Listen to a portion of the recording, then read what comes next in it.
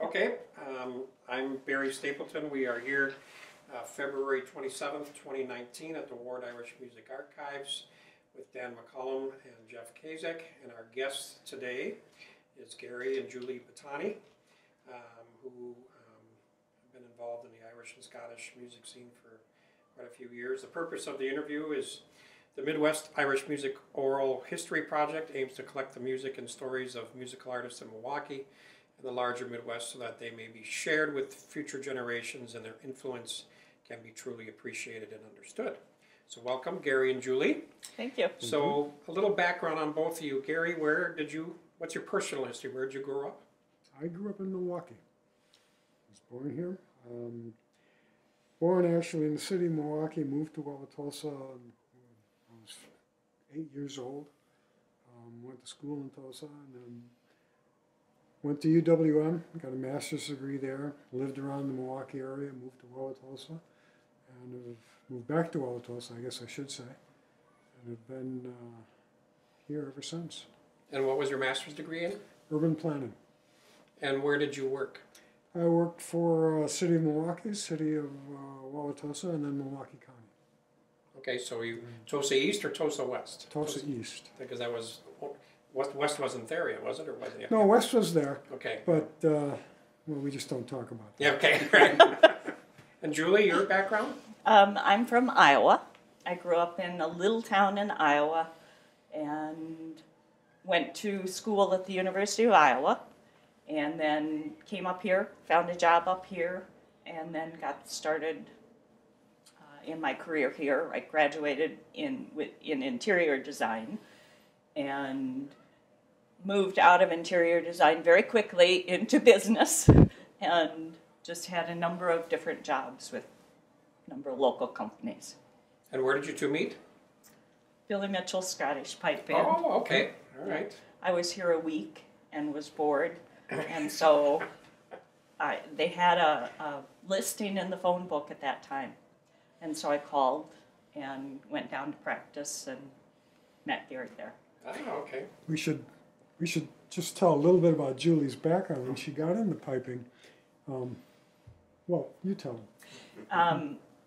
The University of Iowa had an all-girl pipe band, bagpipe band, and it was supported by the school. It was a huge deal there, and I tried out for the pipe band and got into the pipe band, and so when I came up here, I didn't have any bagpipes because they were fairly expensive to buy, and I didn't have any money. So, but I decided to try the pipe band, and so I went to the pipe band, and then we found a set of pipes, and it all worked out for me. Great. Was there music in your family growing up, Gary? No, not growing up. My sisters were both younger than I got into piano, but that was actually after I was beyond that point, put it that way. And you, Julie?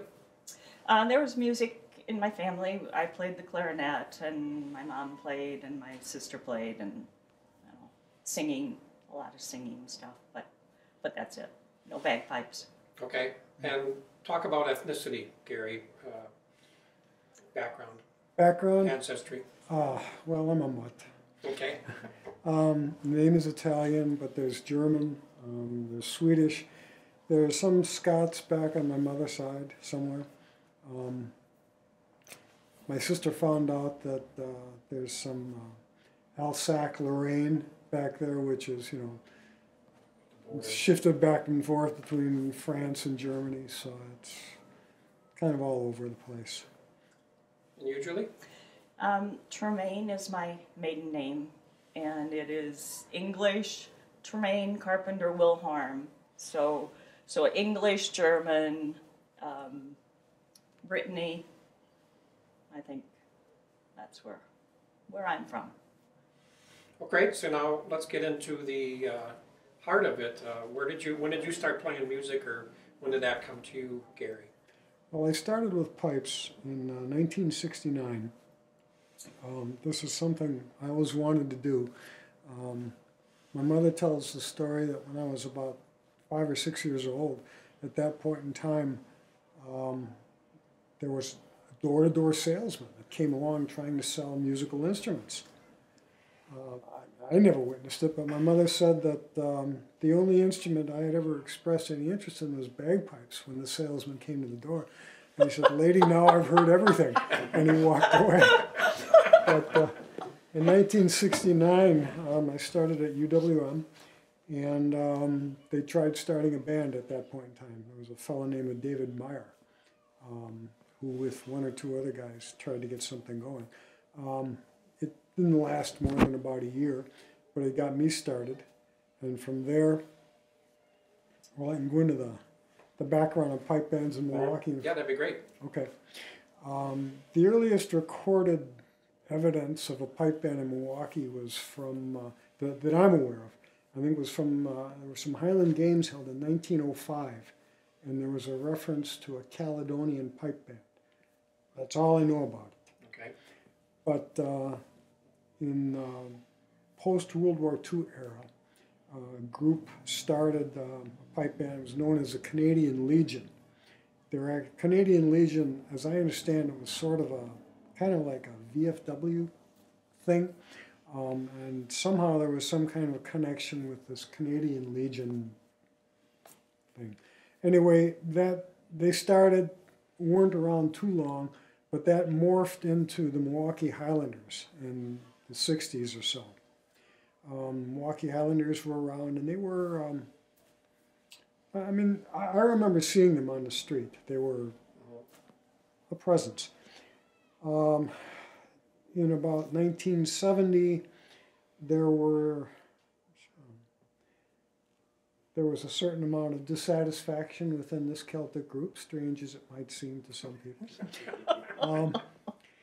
And basically there were a number of the Highlanders and the people from this UWM group that came together to form Billy Mitchell. And we were officially organized in October of 1971. We got our 501c3 status.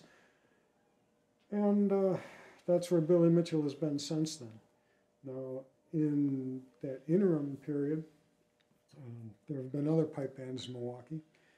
The Milwaukee Shrine has had a band for a while. Actually, there have been two shrine bands in Milwaukee. One, the Triple I Highlanders. The other was Lake Lodge. They both sort of exist to this day, although they'll tend to combine efforts to do things. There was a short-lived band called Milwaukee and District, which existed for a bit in maybe the 1980s. Celtic Nations came along, they're still around. Shamrock Club Pipes and Drums, which I understand they might be having a few difficulties right now. And Celtic Nations, which actually grew out of another rift within Shamrock Club Pipes and Drums, but they're still around. And then there's the Milwaukee Scottish, which has been around for a few years. They kind of waxed and waned through the years. They were strong for a while, kind of barely existed, and now they're back. They operate primarily as a competition band. They get together and they do Highland Games, and they don't do much else, from what I've seen. But that's kind of the background of Milwaukee pipe bands. So tell us about those early days of Billy Mitchell. How many pipers did you have originally and drummers, do you know? Or? Oh, I came in '73, and I think there were probably like 6 drummers and maybe 10 or 12 pipers. yeah. So pretty good size. Pretty Yeah. good, pretty healthy size group, yeah. It's been pretty much around that size through the years. I mean, I think the most we ever had was 16, and the fewest we might have had was about 9 pipes, and then, 3 to 4 drums, and or as Julie said, 6 to 8 drums at its maximum. Yeah. So things. Drummers are always harder, I think, to find. Yeah. It's the drumming is different, and some people don't like to wear kilts. I don't know. Some men don't like to wear kilts. Okay. Well, pipe band drumming is a lot more intricate than rock band drumming for existence, where they basically provide a steady rhythm. Pipe band drumming actually follows the music, so it, you know, there's a lot more to it. We've actually, on several occasions, had percussionists from Milwaukee Symphony come over and just hang around our drummers just to see what they're doing. So it's more of an accompaniment than... Yeah. Okay. And tell us about your repertoire that you would play with Billy Mitchell. Well, at any given moment, it's probably about 50 or 60 tunes. We change probably 10 to 20% of it every year. Part of it's maintained for competition purposes. Part of it we do 3 or 4 performances a year with the Caledonian Highland Dancers, so we have to maintain music for them. We maintain parade music to do parades, and then we've got pieces we do for concerts. Just, you know, standstill sort of thing, but those are more the slow airs or the jigs and the hornpipes and things like that. So. And then sometimes we've had to learn new music when we've performed with other artists down at Irish Fest or some other place. We've had, well, throughout the years, we've been fortunate. We've opened for Rod Stewart on a couple of occasions. Cut a record with Rod Stewart. Julie actually cut a record with Rod Stewart. Never saw it come out. You know. No, I was at 4 pipers from Milwaukee, went down to Chicago to do some background music, but I guess Didn't make the cut. never got released. But we've played with Carlos Nunez, we've played with Red Hot Chili Peppers, Andre Rao and his orchestra. Think of anybody else? No. And tell us about competition. Competition. Well, we probably participate in at least 3 games a year. Billy Mitchell has competed in, we won Champion Supremes a couple times back, back in 90s, early 2000s. Highland Games, principal component of Highland Games are the pipe band competitions, where you've got any number of different bands that come up, and depending on the kind of music you're doing, you have a certain time frame you have to fill, and then they have judges who will rank you. And Billy Mitchell has done well, and there have been times when the judges didn't know what they were doing. So. And there's different grades at pipe band competitions. So grade 5, grade 4, grade 3, grade 2, grade 1. Grade 1 being the top grade. I don't think there's any United States bands in grade 1. Yeah, no, there are. There's City of Los Angeles is playing in grade 1, and there used to be one up in Washington, but I don't think they're there anymore. There's probably about 35 or 40 grade 1 bands in the world out of an estimated 800 or 900. Of those grade 1 bands, they talk about seeding the top 10 because the top couple are not the same as the bottom 5. But that, when you listen to some of the top bands in grade 1, you wonder how things can get better. But somebody thinks they are. So. And what is Billy Mitchell grade? What are you? Billy Mitchell has been competing in grade 4 for the last several years. We've been in 3. In the Midwest, there's Midwest Pipe Band Association. There are about 45 bands. 2 of them are in grade 2. There's probably about 3 or 4 in grade 3. The majority are in 4 or in 5, or they aren't competing. So. And throughout the years, you've seen the levels just climb. You know, a grade 4 band, the standards. A grade 4 band used to be a grade, I'm saying this wrong, grade 3 band. No, the sound and the kind of the levels. sound has Actually, it's been said that the Midwest Pipe Band Association is some of the strongest grade 3 and grade 4 pipe bands in the world. Well, it's been said. Yeah. But anyway. And you've traveled to Scotland with the band, correct? Or to where? Tell me some of your travels with the band. We have traveled around the Midwest. We've been into Canada. The band has not gone to Scotland. Oh, okay. The Caledonian Dancers, Julie was a dancer too for almost 30 years, did four performing tours of Scotland, and I was along as a piper for that. But the band has not gone. Okay. It's a lot of money, and it's a big commitment to go, and I don't know how much of a tangent we go off on, but the reality is that you talk to the guys about going to Scotland, and yeah, it's a great idea, but if I'm going to go, I have to take my wife and kids, and all of a sudden, you know, the bills get big.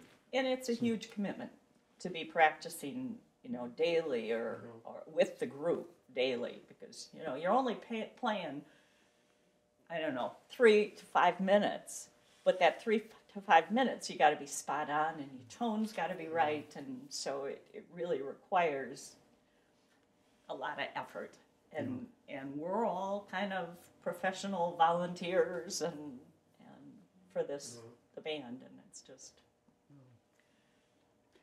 Well, competitive-wise, Billy Mitchell has had its days. It's done well,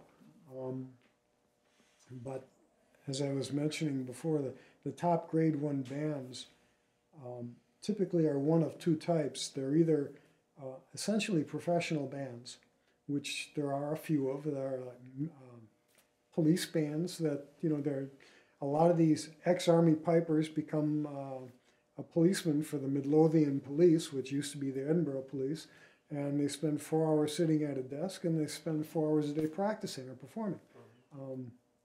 They have this sort of professional background, or they're groups that, good musicians that come together, work like hell for 4 or 5 years, achieve the pinnacle, and then fall apart because they can't keep it up. It's just so much effort. I've had friends play in grade 1 bands, and these guys can practice 3 times a week for 4 hours a day, you know. And if you miss a practice, you can be thrown out of the band. It's a serious commitment. And there is a serious physicality to playing the pipes. Yeah. You know, I've never played a tuba or anything like that. I can't make a comparison, but it's definitely a physical instrument.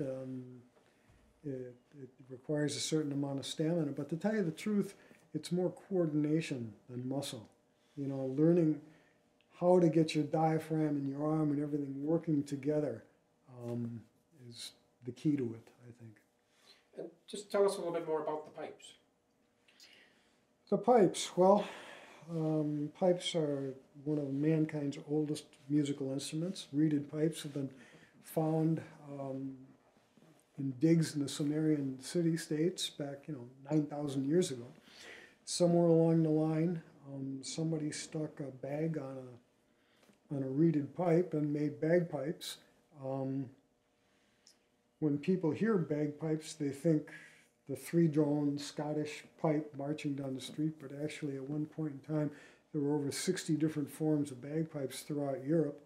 And as a matter of fact, Roman legions were marching to bagpipes 2,000 years before they ever came to Scotland. So they've been around for a long time. The sound, of course, has been different. Pipes, the Scottish Highland pipe, it's got a reeded chanter. There's a short, fat, thick reed that looks like an oboe reed, but it's stronger. You've got a chanter with 9 notes on it. Some people wonder how an instrument with only 9 notes can be so hard to play, but it is. And then you've got 3 drones over the shoulder, each have a single reed, which the bag acts as a reservoir to keep going. Highland pipes, once you start, they keep going. Unlike Irish Eland pipes, you can stop the chanter and actually produce breaks in the sound. Highland pipes, for example, you can't. I played Irish Uilleann pipes for about 10 years. It's a different instrument, wider range of notes. Fingering is different. Fingering is different. You play them sitting down. I actually reached a point where I had to kind of make a decision between Uilleann pipes and Highland pipes because the difference in fingering was transferring back and forth between the two. And at that time I was competing as a soloist in Highland piping, and it was starting to goof me up a little bit. So I kind of moved on.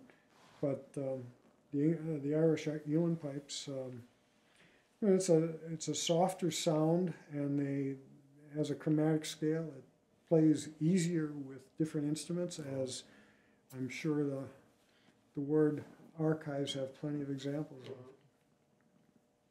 And so, tell me a little bit about the drums, the different types of drums you'd have in Billy Mitchell.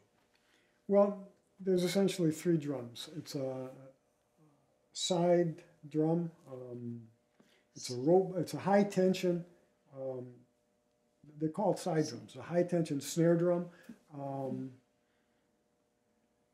The tension is such that it doesn't take much to break the heads. We've had any number of St. Patrick's Day parades where the weather has just been enough to split the heads right down the middle. They produce a higher pitch. They're tuned higher, which produces sort of a distinctive sound. They also have tenor drums, which are pitched a little bit deeper, and they're more of an accompaniment to the snare drums. And then you have a bass drum, which provides a basic beat. And a bass drum is, every band in the world has got bass drums. So. And for years, the tenor drums, the biggest thing about them was people were twirling the sticks. That was there wasn't much of a beat coming from the tenor drums. Right. Just.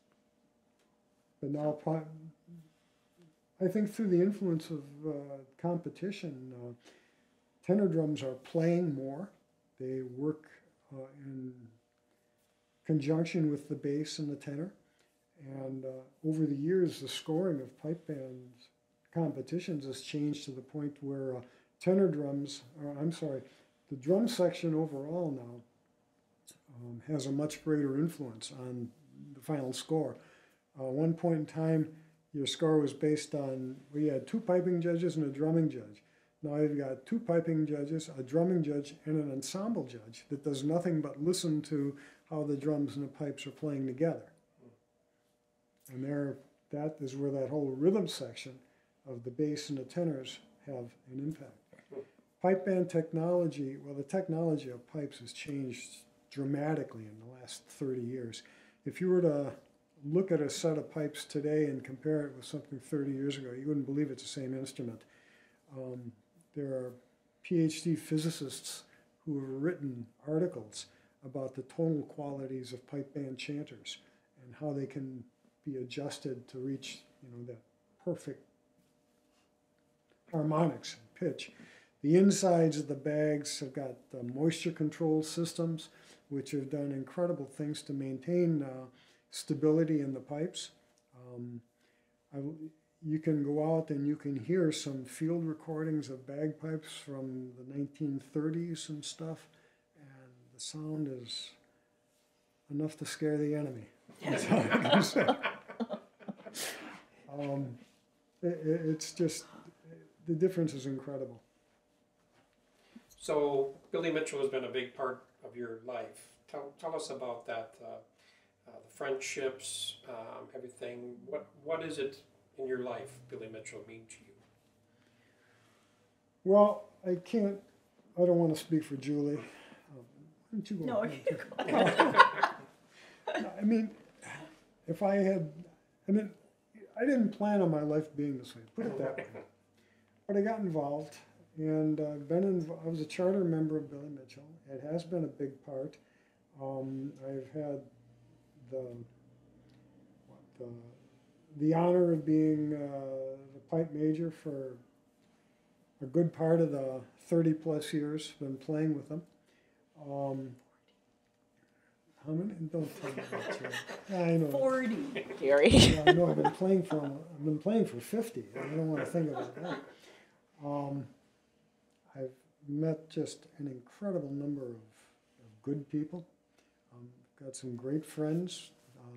Some of who have come through the band and are no longer playing. Billy Mitchell is fortunate. I think part of the key to its longevity is that we've got a core of people. There's probably 6 or 8 of us that have been playing together for over 20 years. And you know, that makes a difference. We all get along very well. I think if there's another fortunate side to Billy Mitchell is that we just get along well. We may have different political opinions or whatever else, but when you walk in the door at practice, that's all put aside. We're there to play pipes, and whatever else is just superfluous. And I mean, I don't mean to say anything really extremely positive about Gary, but he really is one of the reasons that Billy Mitchell has stayed together, because he changes the music yearly. You know, we get new music. He keeps encouraging us to get better. We're never going to be perfect, but he keeps encouraging us to get better. He brings in things like the band never played with the dancers. Gary was the piper for the dancers. And he thought, well, the band should learn some of that music and should play that music, because it's things that people don't typically play. There's an art to playing strathspeys and reels and jigs and everything, and to play for dancers at the speed that they want it is another accomplishment. So Gary got the band involved in doing the dancing, and for us, Billy Mitchell has come out ahead with this, and the Caledonian dancers have come out ahead, because it makes for such a nice show to have the dancers involved and, you know, the band involved. And we see the band people more often than we see some of our friends. And we see them more often than we see relatives, for sure. Mm-hmm. And, you know, so they are part of our family. And we have a son, Jason, and he's 35 now. But he grew up hearing us play all of these tunes. And so he'd be sitting in the back seat when we'd be driving someplace, and he'd be humming those tunes. And he has made the transition into playing with the band now. So that's, you know, good that it can continue throughout our family. So it is. Jason started off, and he was never forced to do it, but we provided the opportunity when he was in about junior high school and encouraged him. And he took it up, and he kept it going till about senior in high school.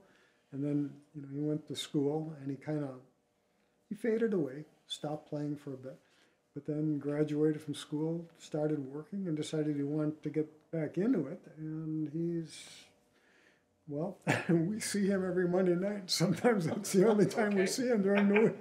So yeah, like Julie said,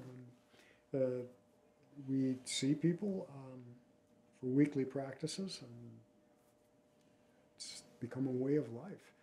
Yeah. Sometimes I'll say that this whole piping thing, I'm in the rut so deep I can't even see the edges anymore. But on the other side of it, I mean, it's been a great life. I can't complain. It's taken us to places that we otherwise never would have been. We've experienced things that, you know, as a solo piper, I've had the opportunity. I've played for some pretty fancy weddings. Some years ago, there was the chieftain of Clan MacDonald. Lord MacDonald made a tour of clan societies in the Midwest, and I had the opportunity to play for him, which, you know, is probably like, I don't know, it's about the equivalent of being in a rodeo or something. Most people don't see it as being anything significant, but within the Scottish community, it was, you know, it was a nice thing to do. So. So tell us about your other Gale Wind and your Sure. other earlier years there.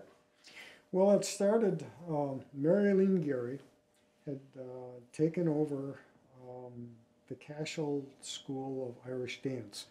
Now, I don't know what kind of background you've got on that, but as I understand it, there was a woman, Yeah. Nash, something Nash, wasn't it? Oh, Nina Nash. Nina Nash, Nash, yes, yeah, right. started a school. and I think Shamrock, that- it was a Shamrock Club Dancers. Okay. Yeah. Yep. Right. And must have been what, the mid-70s or so, Mary Ellen Gary took that over. Then she asked me, once I was playing, if I would come along and play for the Cashel School, which I did, and is Highland Pipes, for a couple of years. But then that kind of morphed into Fashana, which was basically formed to play for the Cashel School. And that was, but that, you know, it was John Maher Fiddle. on the fiddle, Jeff Keeling on Boron, myself on penny whistle, and eventually Eland Pipes. And then, I don't think Dan was in that. well, it Okay. sort of grew over the years. Dennis Right. Saberi came along with accordion, and then Dan Hasmanik on strings, bouzouki and banjo and guitar, and then Carol Fabritz came along on flute, and On guitar. I'm sorry, you're right. On You're right. guitar. And Pat Corey Clunk came along on flute, and then eventually Pat Williams came along on flute. And I was there. And you were there on Mandolin. mandolin. Now, there's a lot of names of people that kind of came in and kind of left, and at some point, Fashana sort of stopped being just a group playing for the dance school and became Gale Wind and started doing other things. Fashana did a couple of competitions, didn't they? Yeah, we played at They went to Fashana- the Fashes, fashes and yeah. competed there and stuff. And then Chuck Ward played with us for a Chuck couple of did? years, yeah, Okay. on guitar. And again, this group was, it changed, Yeah. you know, almost on a yearly basis. So, And initially, it was there mostly to support the dancers, Right. to perform with the dancers.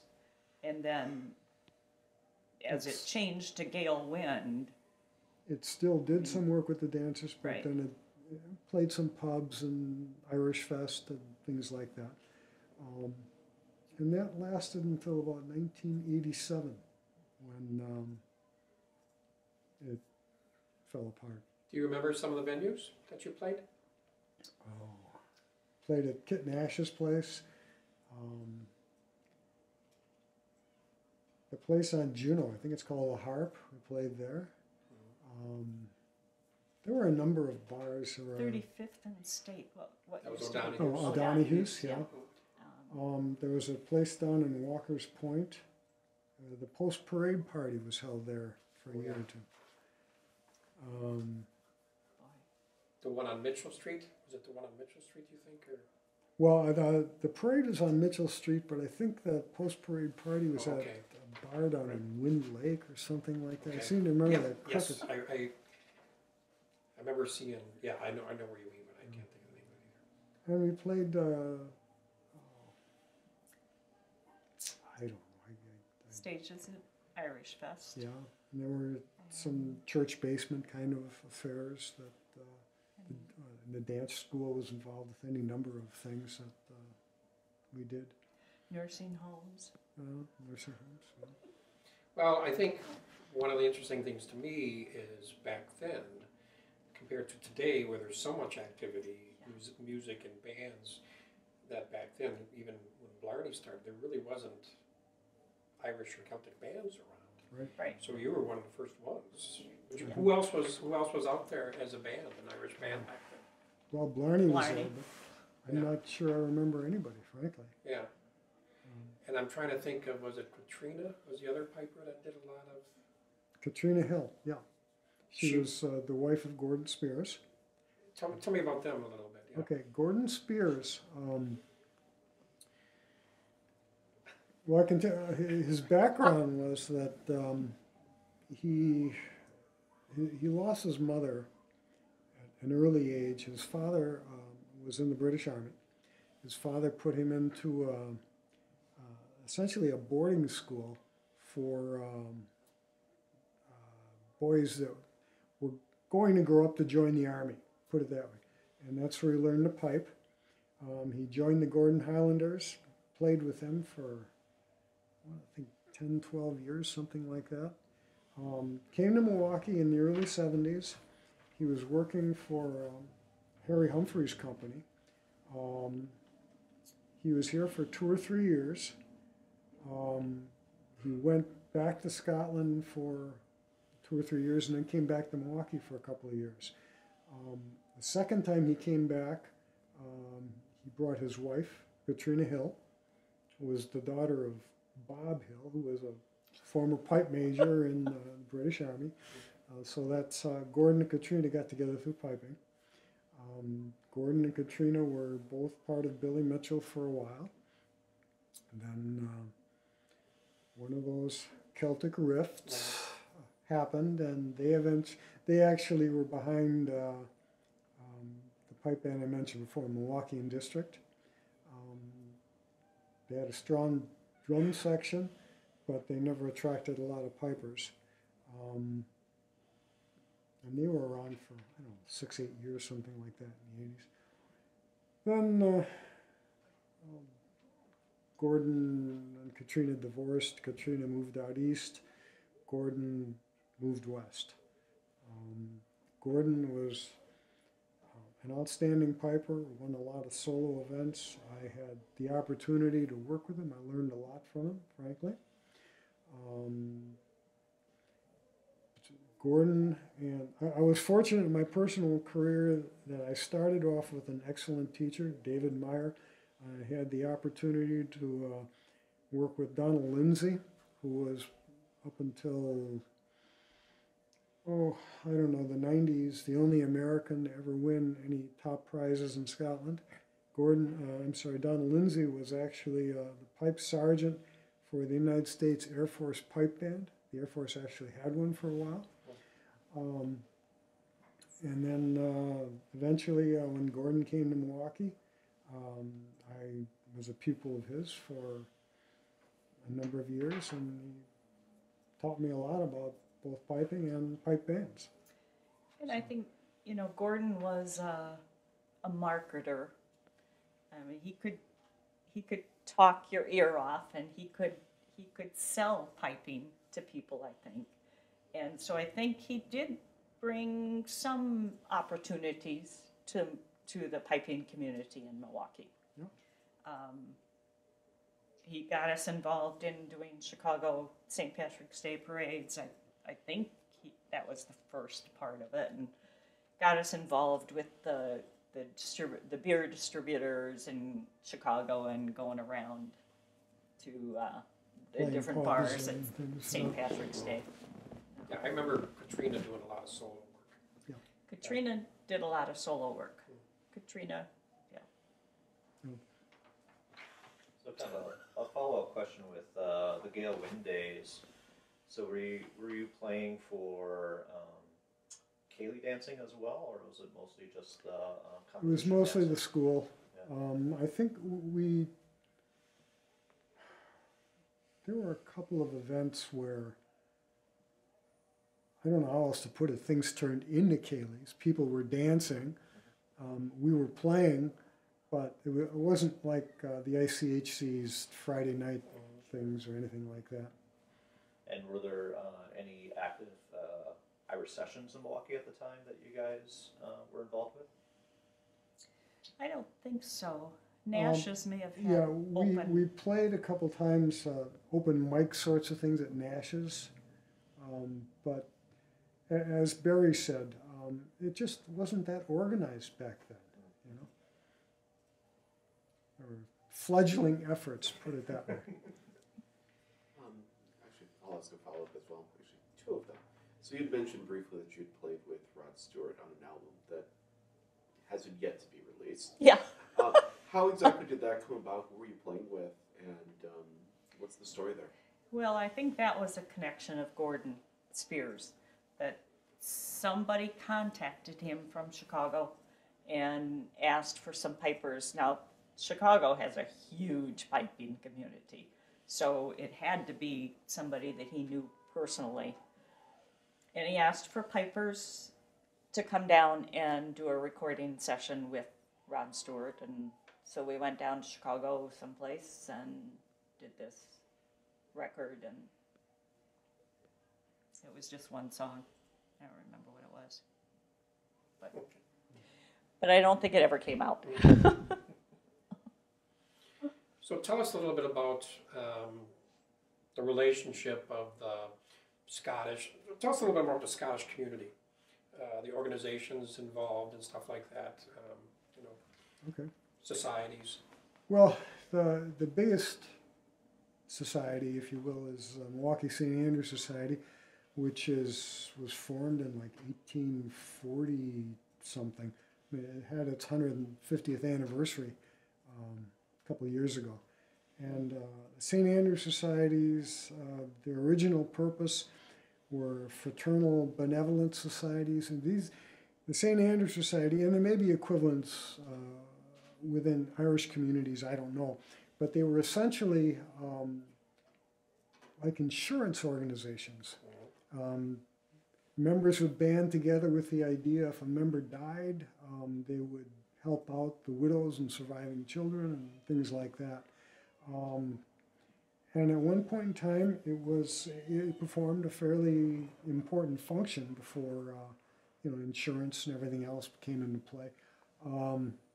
These days, it's essentially a social organization.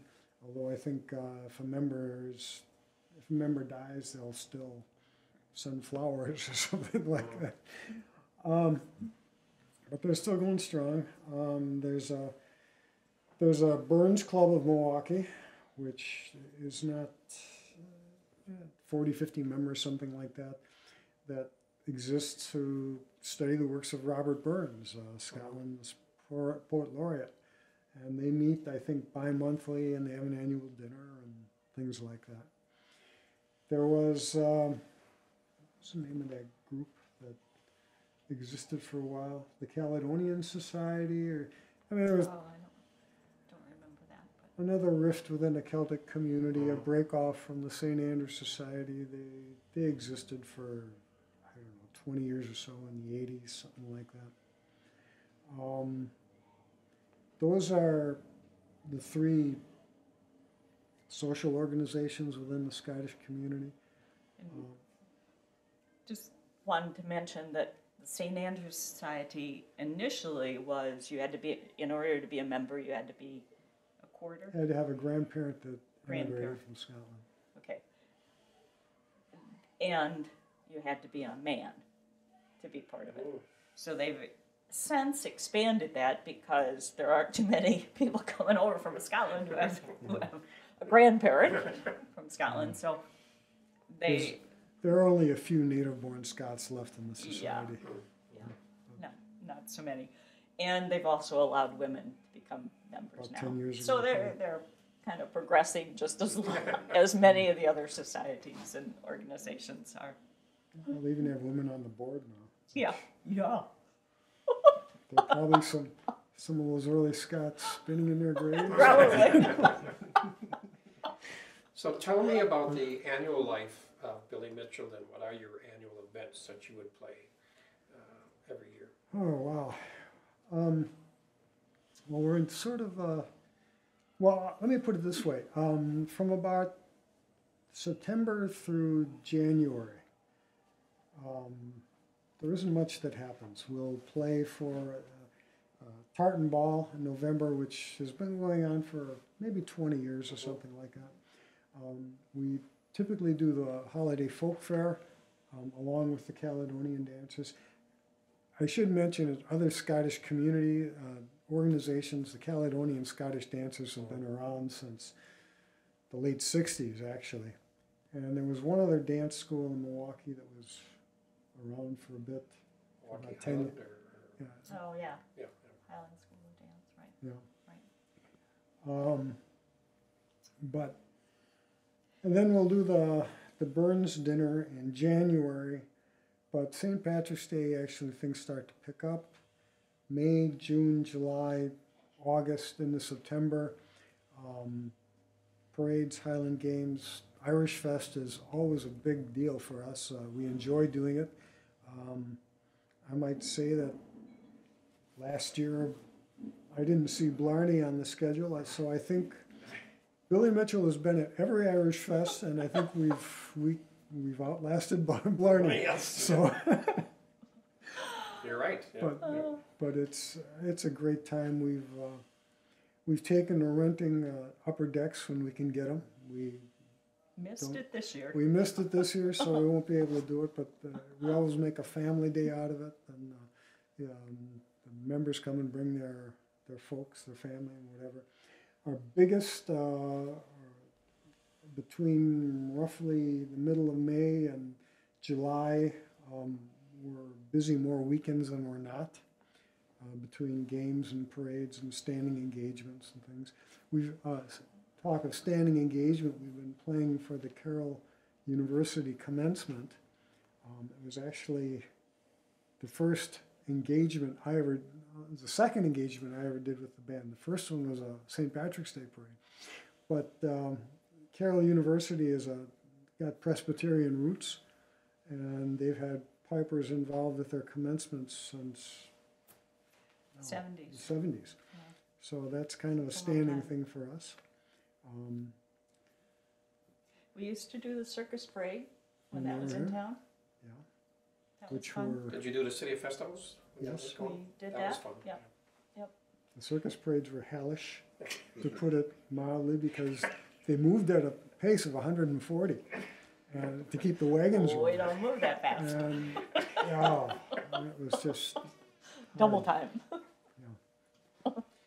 Emerson's was the hall where they had the post-parade party. Yes, Yes. Uh-huh. that's it.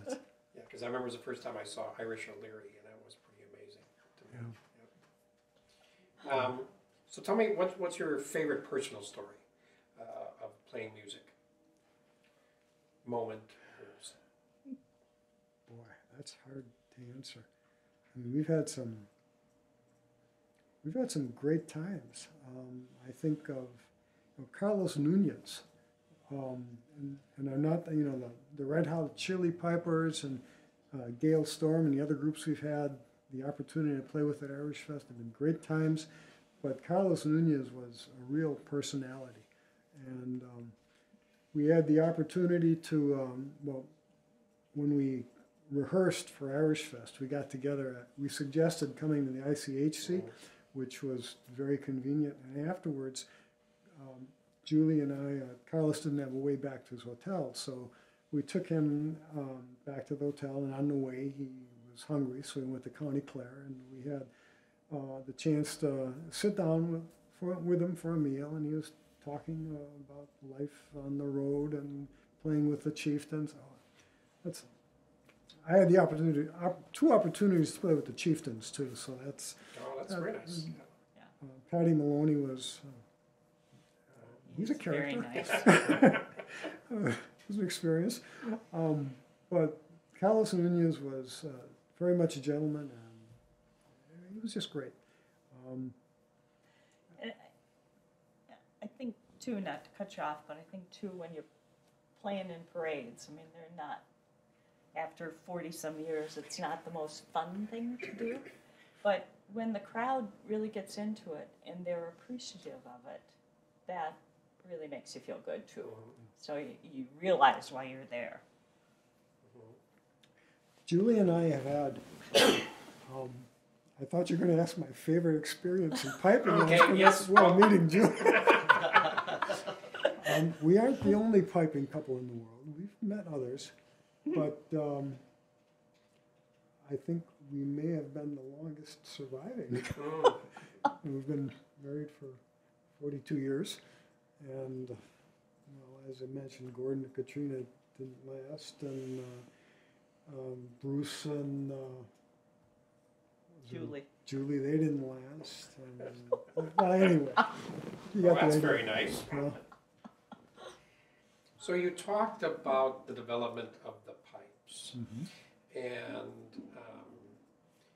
you've been very, well, Billy Mitchell's been very consistent, as I've seen through the years, with the level that you were at and the size, and it's just always been, we always knew what we were going to get when we hired Billy Mitchell. No, I mean, that's impressive. Okay.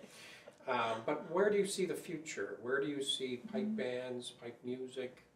Where do you see a line that's... Well, I can answer that in two ways. Pipe bands are more popular than they've ever been. As I think I mentioned before, some years ago somebody did some kind of estimate. I mean, this was around in the piping press, and I can't give you any specifics, but he came up with a number of over 800 pipe bands in the world. Pipers are in every continent, including Antarctica. And piping has grown exponentially. When I first got involved, if you had invested in bagpipes as an investment, you'd have outperformed the stock market in terms of what they're worth today and what they cost back then. And they're just, the World Pipe Band Championships now is drawing top bands from well, the United States, from Canada, New Zealand, Australia, South Africa, France, Ireland. Irish bands have actually won the World Championships a couple times. All over, frankly. You can go on the internet and you can Google bagpipes around the world. I mean, there are pipe bands in Arabian countries and Africa. They're just all over the place, frankly. A lot of them, most of them are playing Scottish Highland pipes because that's what everybody identifies with, but they're not playing Scottish music. It's all local adaptations. It's become sort of a post-retirement thing for pipe majors in the British Army to finish their terms of duty, and they get hired by some Arabian prince to come down and train his pipe band. I mean, that's not unusual. Actually, this might be something you might want to consider for the archives. Brian Donaldson, I don't know if you're familiar with him. He's now an instructor out at St. John's Military School. Brian Donaldson is actually an ex-pipe major of the Scots Guards, which is probably the best British military band, an ex-instructor at the Army School of Piping, and he held a warrant as the Queen's Piper. He's got quite a background.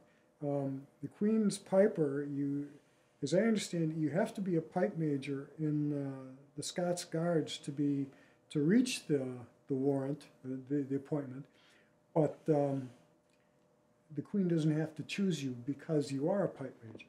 I mean, she still picks people based on their personality and whatever, and I mean, Brian could give you a much better explanation of the duties than I could, but I understand that one of the things is that the Queen is awakened to bagpipes every morning. The Queen's Piper gets out there and plays for 10-15 minutes, and that's...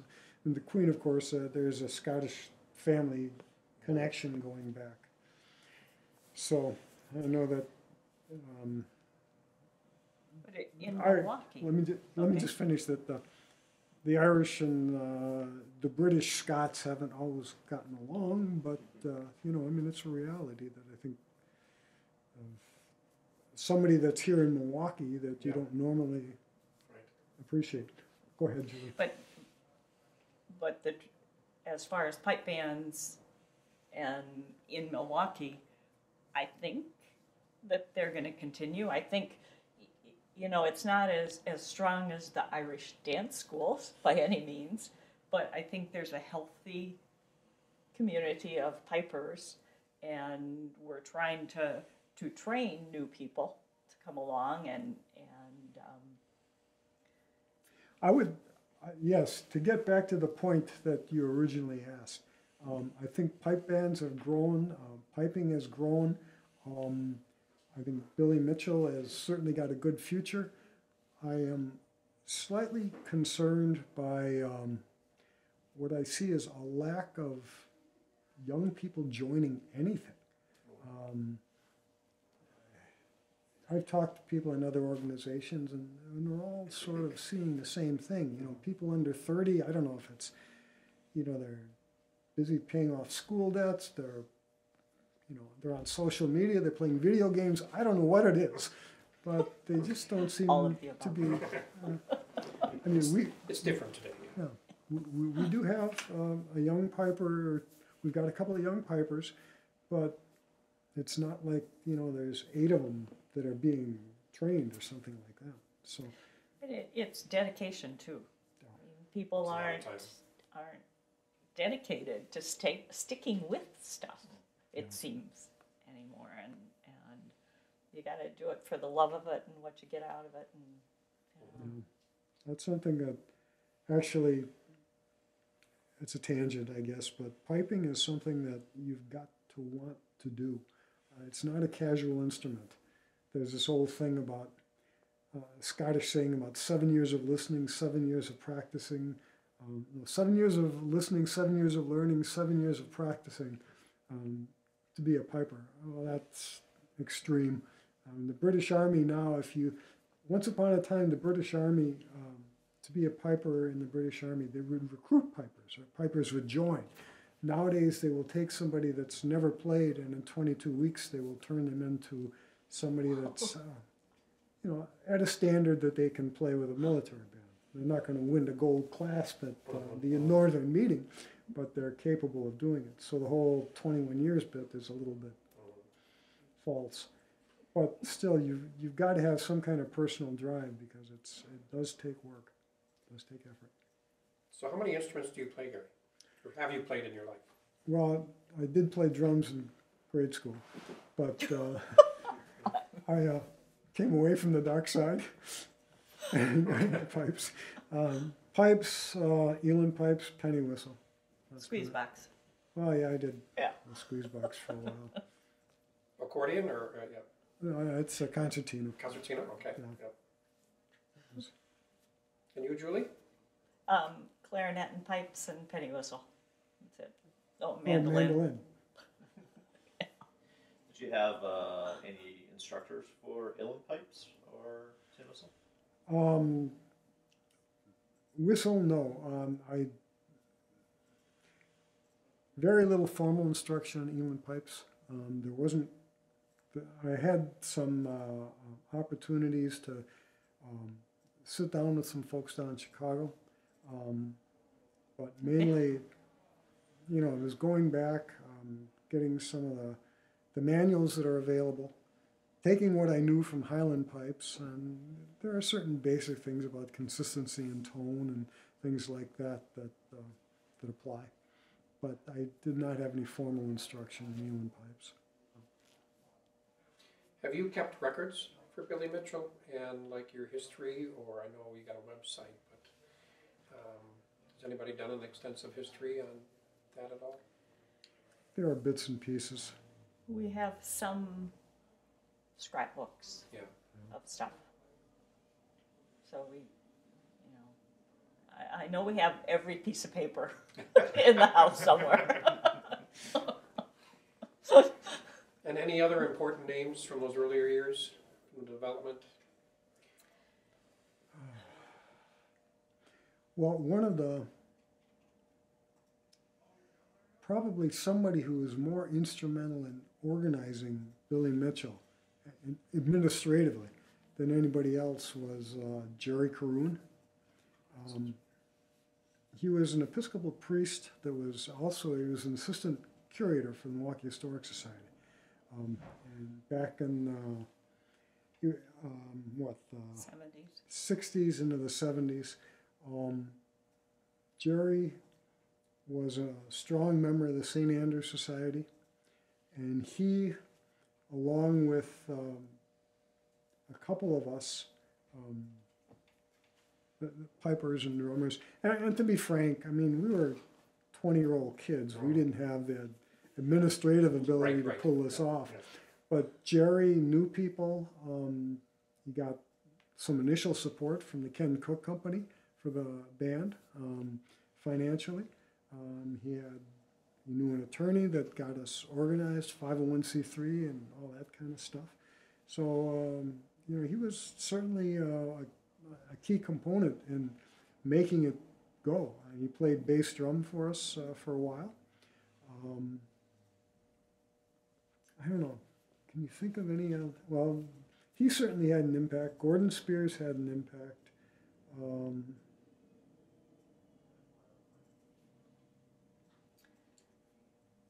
There were people that certainly were significant members, but I'm not sure you'd put them as. Yeah, I don't. Thank you guys, that was a lot. You're welcome. That was fantastic stuff. Yeah. Well, if you think so. Yeah.